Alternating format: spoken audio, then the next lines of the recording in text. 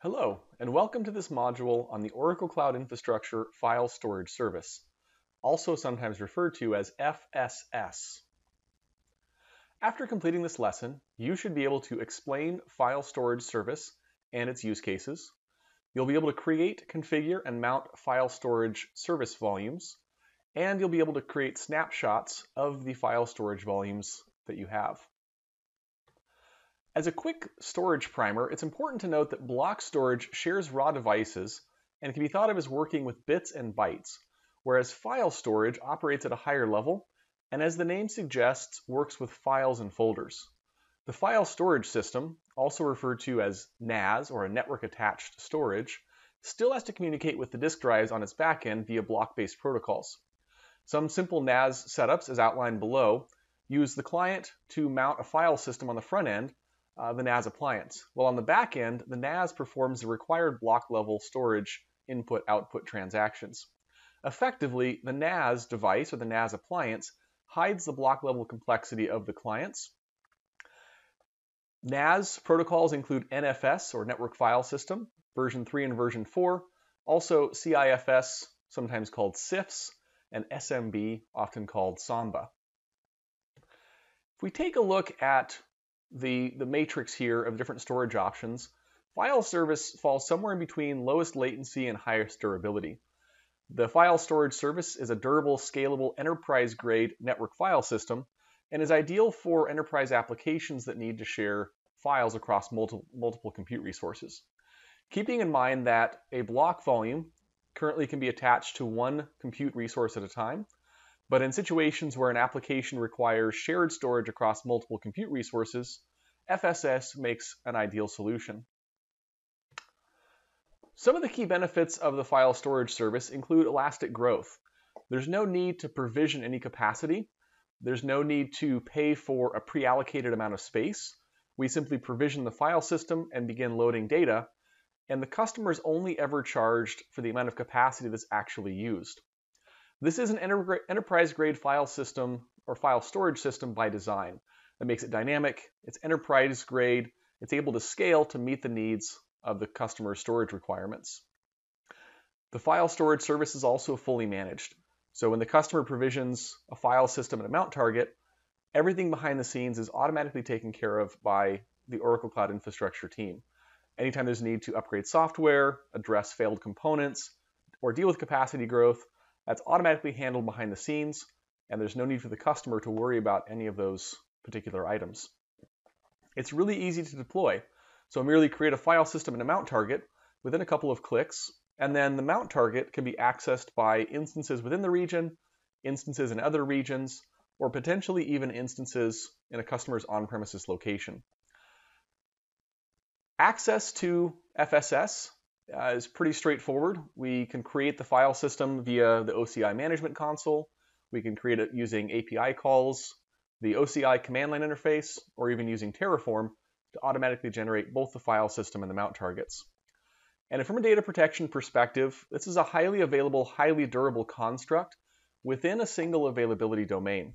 So all data that's stored on FSS is automatically replicated across multiple storage devices or storage appliances to ensure that component failures will not affect the customer's data durability. We look at a few key service characteristics here. FSS utilizes NFS v3. We use a fully POSIX compliant or fully POSIX compliant semantics. Customers are able to create up to 100 file systems within their OCI region with 2 mount targets per availability domain. In addition to snapshot capability, all of the data is automatically encrypted at rest and in transit. The cost is very straightforward. There's no hidden charges, there's no tiered pricing. It's simply a flat rate of 4.25 cents per gig per month, measured hourly based on actual consumption. And the performance is still quite efficient, quite effective. So the underlying disk storage is going to be that non-volatile memory, that NVMe SSD storage, and customers can expect about 150 megabytes per second of throughput per terabyte of data stored on their file system. Keeping in mind that overall throughput is dependent upon the network capacity of the virtual machine connecting to the file system. So for very small, VM standard 1.1 or VM standard 1.2 instances that have between 600 and 1.2 gigabits per second of capacity, we may not experience the full throughput capable of the file system. But when provisioning bare metal hosts or some of the larger VM instances, customers can experience closer to the maximum throughput of 150 megabytes per second per terabyte. Some of the common use cases for file storage service include lift and shift applications. In fact, EBS, or the e-business suite, is one of the one of the primary driving factors behind rolling out this particular service. So that shared storage that's required at the application layer can easily be facilitated by FSS. For high-performance compute or HPC scale-out applications, using a high-performance, high-throughput shared storage such as FSS would facilitate data distribution across all nodes in an HPC cluster. And another very popular use case would be microservices via containers. So if you're working with Docker and Kubernetes or other containerized services, you're able to attach a single file system mount across multiple worker nodes in a container cluster and access a single shared set of content on all of the containers on all of those hosts that's hosted by that file system.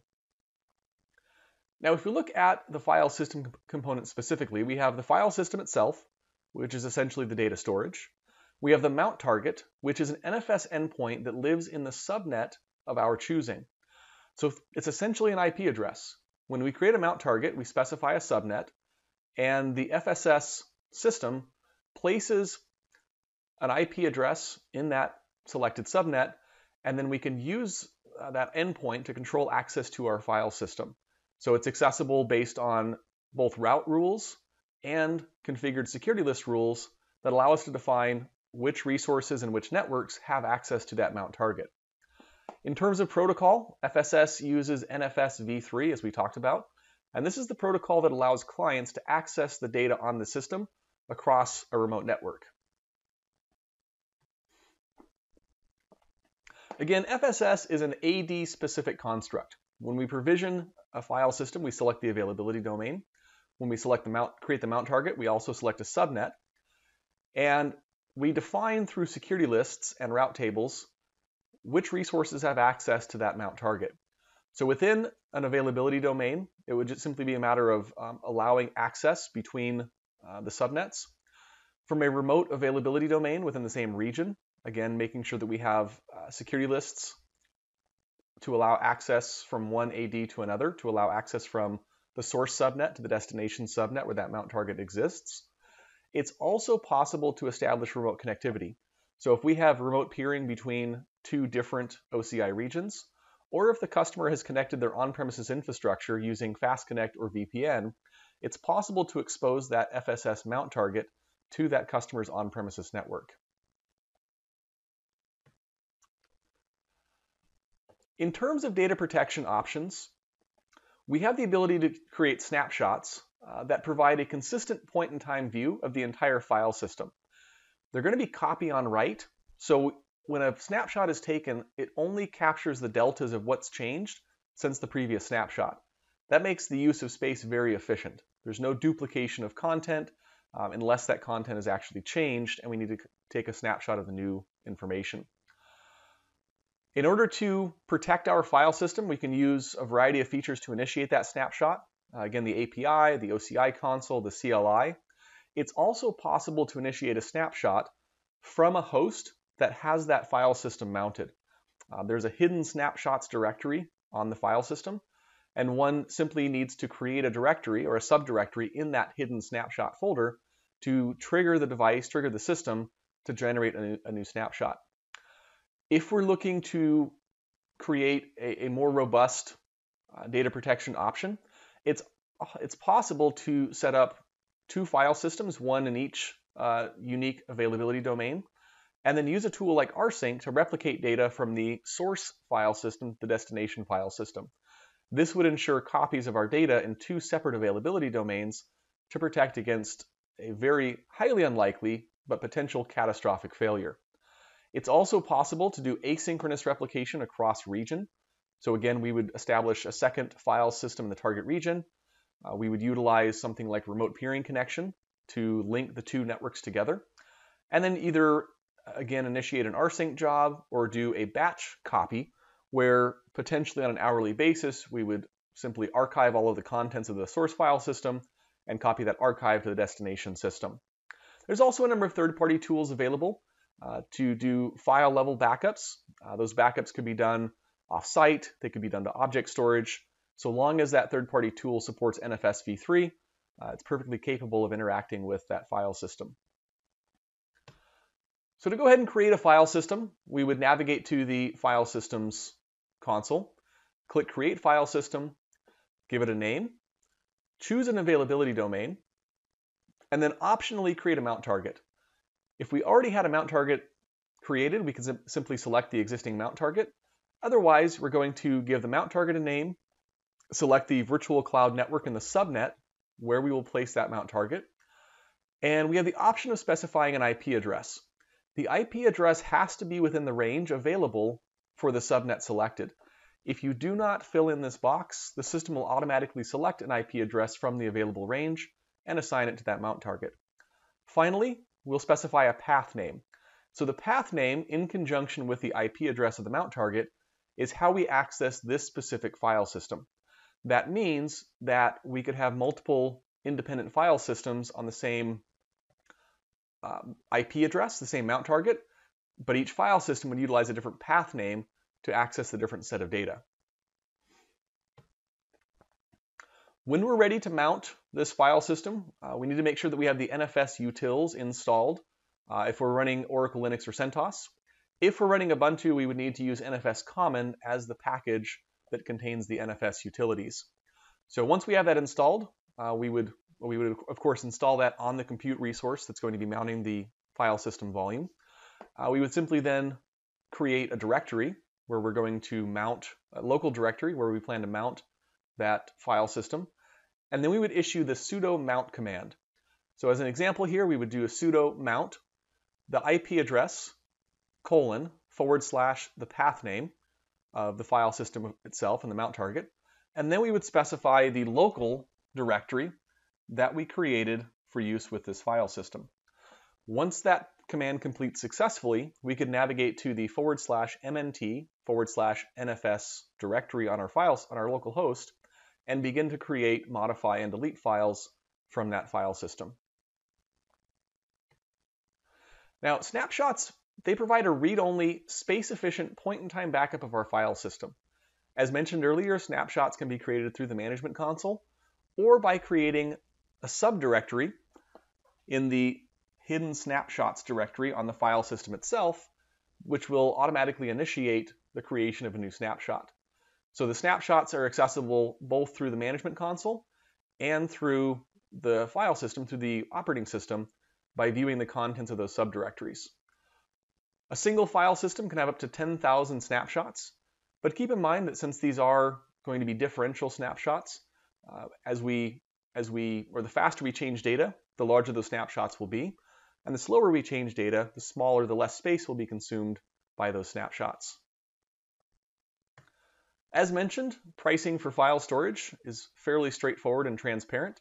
It's 4.25 cents per gig per month, billed on an hourly basis for the amount of space actually consumed on the underlying file system.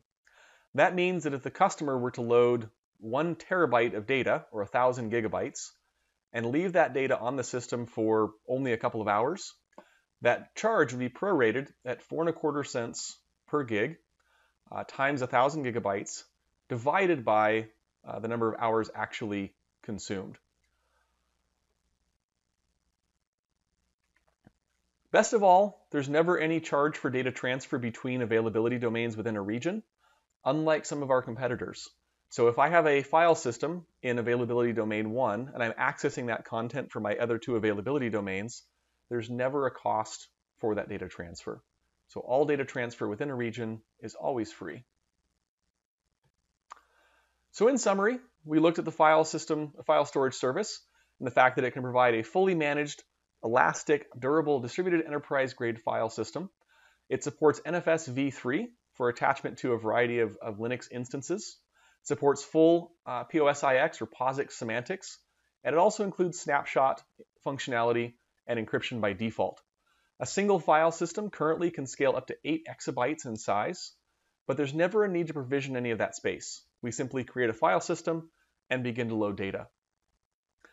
And the file system is also highly performant. We use NVMe SSD storage under the covers, and customers can expect about 150 megabytes per second of throughput per terabyte of storage consumed on their file system.